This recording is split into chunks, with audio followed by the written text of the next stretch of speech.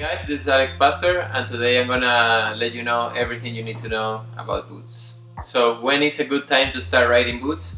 I get that question a lot of the time, and for me the most important is that you can really control your kite. So you can set up your boots, you can let go your kite, and at the same time you're tightening up your boots.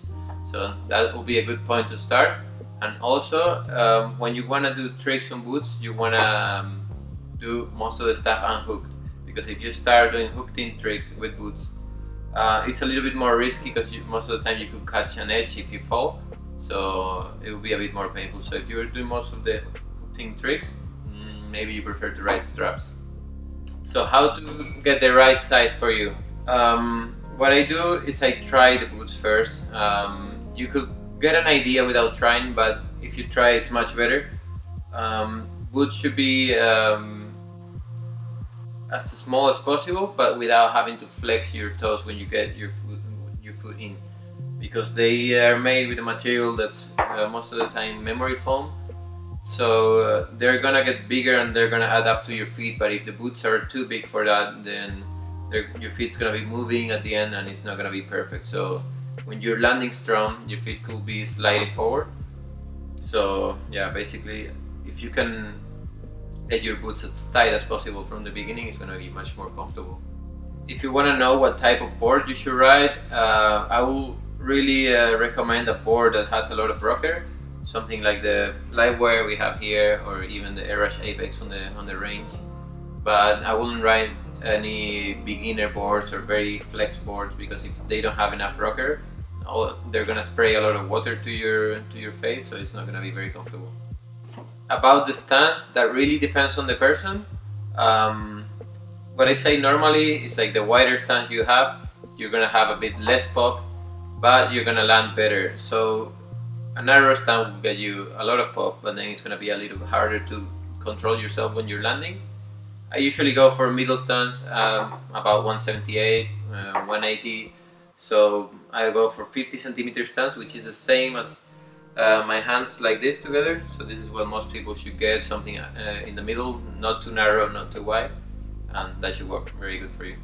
Okay, so once we have our stance, we're gonna get that stance and we're gonna simulate a landing. So what we're gonna do is basically fall down, and we're gonna see on what angle our knees are gonna go with our current stance, and this is basically how much angle our feet are gonna have. Average for what I said, you know, a person of 180, 50 centimeters, we usually go for like 30, 32 degrees, something like that, not too much more. And obviously if you're taller and you have the same stance, then you're gonna have less angles, so less duck. And if you're smaller and you have a wide stance, then you're gonna need to have more open feet. Yeah, when we're riding boots, we have way more support in our landings, so you're not gonna injure your ankle.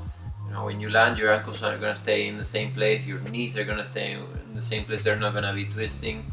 So yeah, they're going to give you a lot more support, more stability, more control over the board. You're going to feel that the board is more a part of you, that it's like a separate thing. So that's good if you're going to go for big tricks. The main thing we have to take care when we're transitioning from struts to boots is when we're crashing, we have to anticipate the crash. And instead of holding on to the bar and losing the board and then going back to recover the board, what we're going to do is let go of the bar, so that way we're not doing a catapult and we're not getting our board stuck on the water, because this is the most painful part of it. So we're thinking that we're wakeboarding and we just let go of the bar.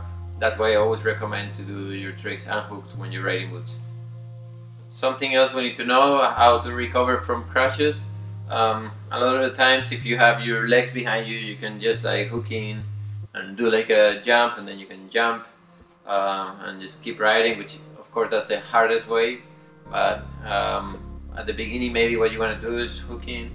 If your legs are behind, you help yourself with your hand and you turn a little bit, and that's how you recover and keep riding. But yeah, it's better to always keep your boots on your feet and don't undo your boots and do your boots again, because that's gonna take a lot of time. Well guys, thanks for watching. If you have any more questions or something you didn't quite understand, please comment below. And if you find this content interesting, please subscribe to the channel, because there's going to be more interesting stuff coming. Thank you.